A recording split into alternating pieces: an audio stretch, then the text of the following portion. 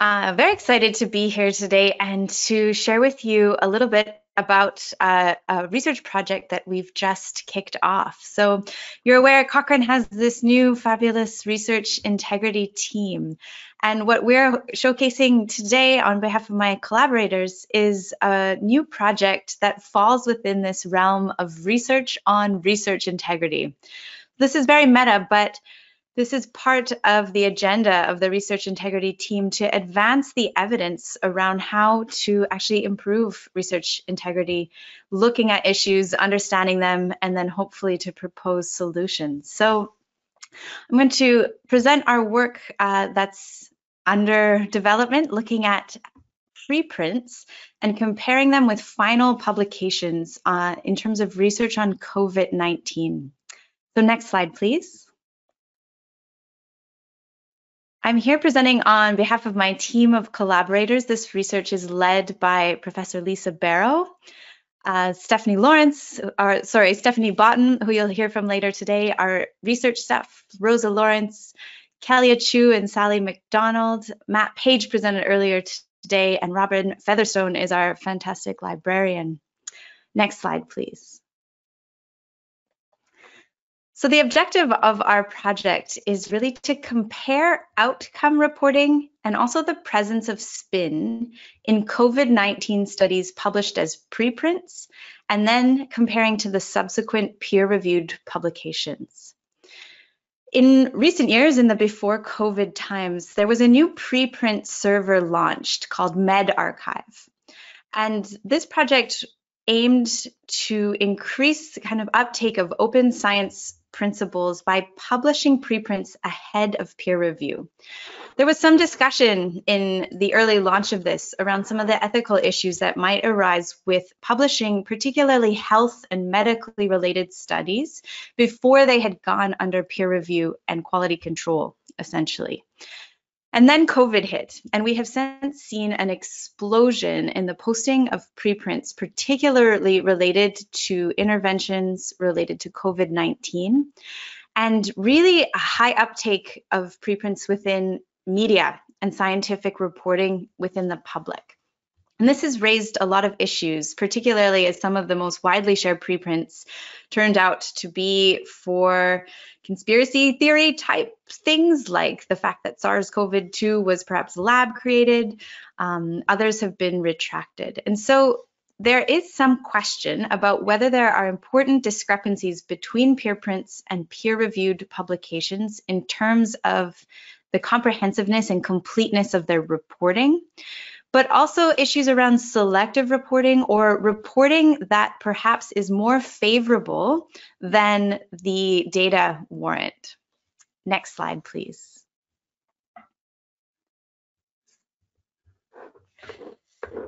So we have available a wonderful resource through Cochrane, which is the Cochrane COVID-19 registry. This is really unique in that it is grouping a number of records by study. So when you search this database, you have access perhaps to the preprint, to the protocol, to the published report. So we are looking to sample studies that have both a preprint and a subsequent peer-reviewed publication. As you imagine, the sample is constantly evolving as publications come out. We're looking for studies that have an aim related to treatment or management or prevention specifically. So there is a world of diagnostic and prognosis studies, epidemiological and health services research, mechanistic studies. We're excluding those for the time being. And we're specifically looking at studies that have an interventional or observational design, excluding for the time being modeling and qualitative studies, as we don't really understand how to operationalize concepts like spin particularly well with these designs. So currently, to date, there are 19 interventional studies and 50 observational studies in the registry that published a preprint and have subsequently been published following peer review. Next slide, please. So the primary outcome that we will be evaluating is looking at particularly the consistency of outcome reporting between preprints and peer-reviewed publications. So we'll have particular attention to the number of outcomes reported, whether they specify a primary and secondary outcome, and of course, whether they switch. For each reported outcome, we'll look at the outcome domain, the measures, metrics, method of aggregation, time point, and sample size.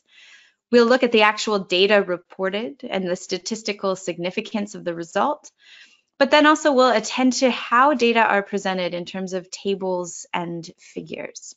And so we're specifically measuring consistency. It could be, in fact, that the preprint and the peer-reviewed publication had terrible incomplete reporting, or that both were quite thorough. We're looking to see if there's change between the two. Next slide, please.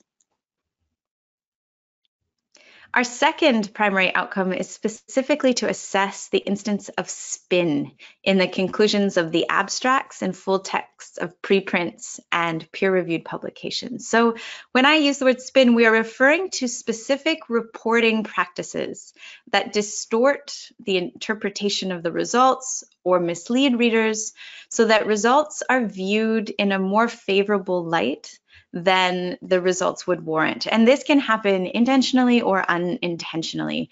And we're concerned about spin because it potentially leads to hype or skewing of a research body toward interventions that are thought to be favorable when the data don't support that interpretation. We previously had conducted a systematic review of studies that assessed spin in biomedical research and had developed a typology of different types of spin that occur across study designs.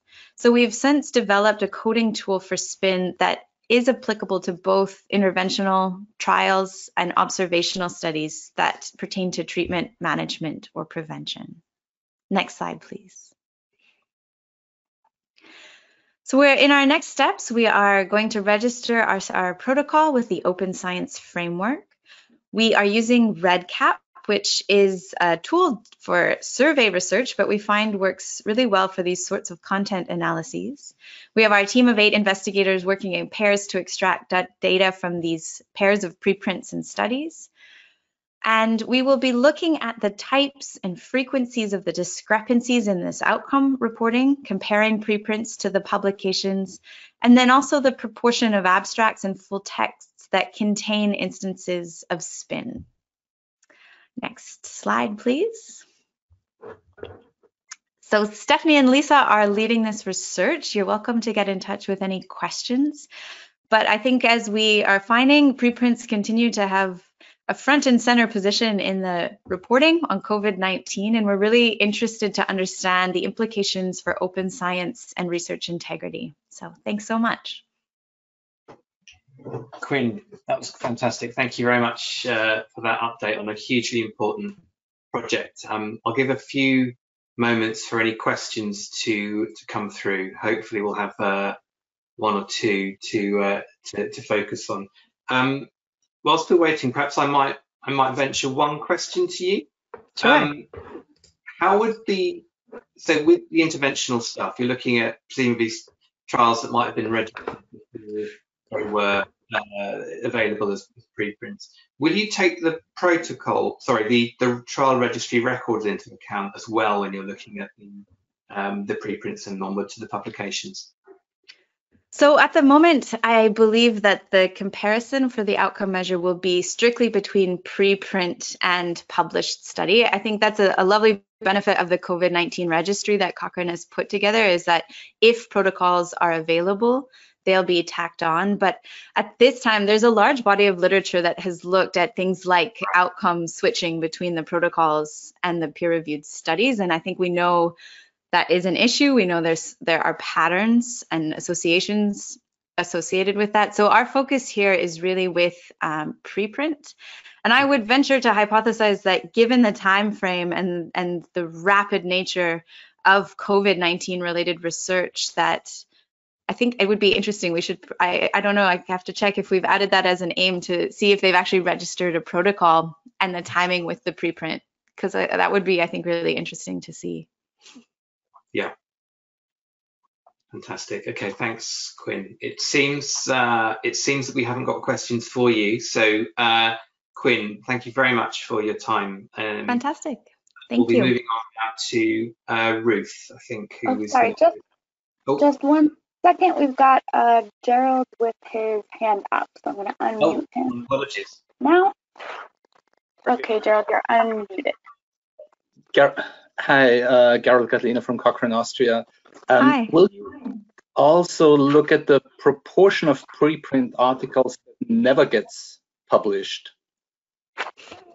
Yes, that's a great question, and we've gone back and forth on that. At the moment, we will not be doing that in the first phase of this study, and simply because I think we would need to have a much more longitudinal focus. It's given, I think, how quickly COVID research kind of has proliferated and come out, we don't have a good sense of like what the curve would look like, how quickly you can expect a peer-reviewed publication to follow. So I think we will be tracking that. We have access to the registry, and that may be then a subsequent phase of the research, particularly I think if those preprints got a great deal of attention in the popular press outside of academic conversations.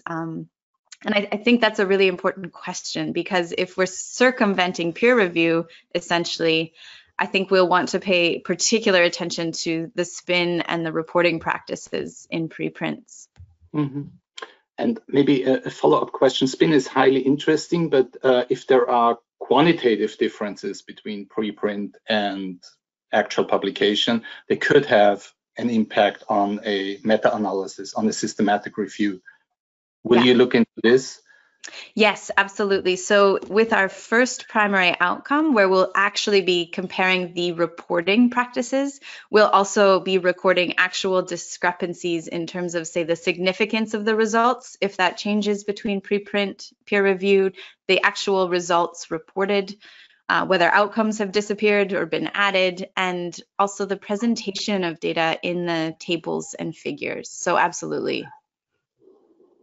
Okay, thank you. Thank you. Okay. In the meantime, Quinn, another question has been posted from Ruth, hold fire for just one moment, if I can get you to do that. So, Quinn, so Katie Abbott has asked about when the research will be concluded, timelines for you, and dissemination. Yeah. That's a hard question. So we're moving forward. So we're about to begin our data extraction. We're committed to doing this in a timely fashion. I would assume that we would have some preliminary results in the next couple of months. I guess our team is going to have to discuss whether we post a preprint. And then be very careful to assure consistency with our peer-reviewed publication. But I think these results will be really timely and really exciting, so we'll have to figure out how to get them out in a timely fashion. So I'll maybe leave that to Lisa and Stephanie to keep you all posted. Thank you, Quinn.